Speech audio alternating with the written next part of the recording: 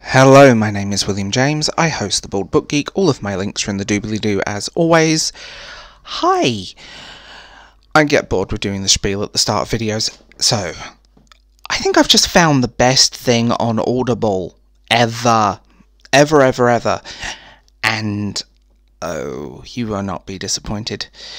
So, I'm a big Neil Gaiman geek. I always have been, always will be. I adore his work. And I think he's one of those people that I've probably read everything he's ever written. He's also responsible for the creation of Lucifer, so that's always a good thing. Where do we start? This is an original Audible drama. He is torn from his realm, the Sandman, the immortal king of dreams and stories and the imagination, was imprisoned on Earth for decades. On escaping, he must restore his powers, descend into hell to face Lucifer, chase the road nightmares, visit a serial killer convention, cross paths with characters from the DC comic books, ancient myths and real-world history. This is a full drama. It's adapted and directed by multi-award-winning Derek Meggs, and also features a cast including James McAvoy. I'm having bookgasms. What can I say about this? Not only is it well acted, I mean, seriously, it's so well acted that you get lost in it. Like, the voice cast is phenomenal, the score is stunning, the story is beautiful, it's this dark horror fantasy comedy mashup, and oh my god. Neil Gaiman is just a phenomenal writer, and contrary to what Steve Donahue says, he is not overrated. He is a fantastic writer. And, I mean, this is stunning. It falls within that sort of dark fantasy genre. Slightly more contemporary setting. It's very much set now. You have it's like a genre mashup. You have urban fantasy, epic fantasy, historical drama, superheroes, historical figures, occult culture. It's amazing. And, like, I've read through the graphic novels of the Sandman. I've got the 30th anniversary edition, which makes me feel very old.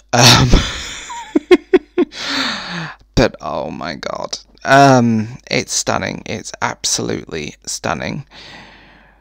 So, what can I mean, this is me being really honest. It's very, very hard not to spoil this, because I don't want to spoil it for first-time listeners or readers of The Sandman or Neil Gaiman. I'm not going to talk into anything, but some familiar characters will show up. So you have James McAvoy's dreams. You have the character Death. You have John Constantine. You have Lucifer, played by Michael Sheen. You know, there's a lot of characters and things that turn up. And Neil Gaiman himself as the narrator.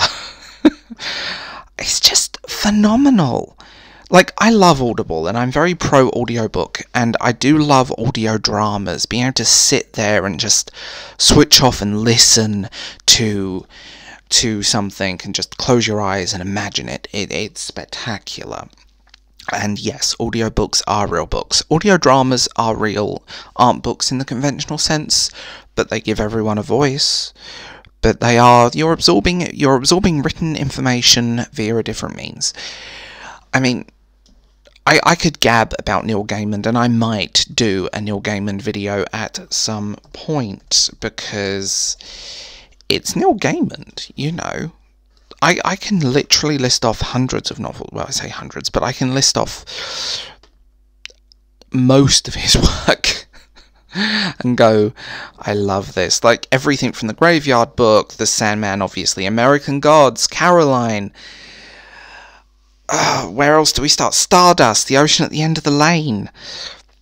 his short stories collections, his stuff that he's done with Pratchett and countless other things. Like, there is a lot there, and he's done everything through Marvel, through DC.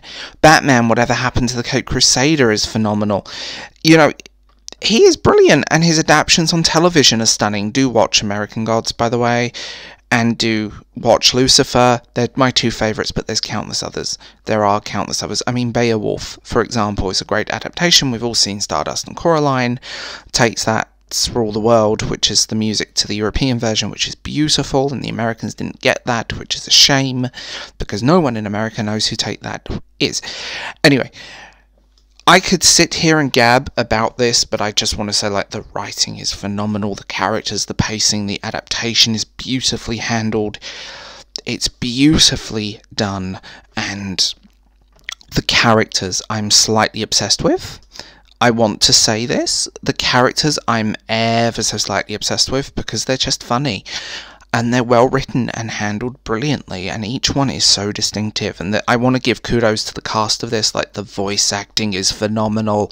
And I know I'm late to the party, but oh my god, this is good. It's so good, and I literally came out. It's 10 hours of audio drama, and it's beautiful. And it's just, bookgasms. Bookgasms, bookgasms, bookgasms. Yes, that's a new phrase. Bookgasms. And I will keep saying it. Bookgasms. But yeah, it's just brilliantly put together. It's brilliantly handled. It's stunning. And just, I'm genuinely shocked how good it was. I listened to it over the last few weeks, and so I tend to do them in chunks, but it's stunning. And I will be listening to this again. If you have an Audible credit, please check this out. There is more to Audible than audiobooks, and these Audible, I have problems saying that word, originals are spectacular. So as always, check it out. For anyone new to this channel, hi, and please like and subscribe. Like I said at the beginning, all of my information is in the doobly-doo below. I also host a podcast called The Viking Writer, which you need to check out. Please, I want more people to listen to my podcast. Anyway, I will talk to you guys later. Bye.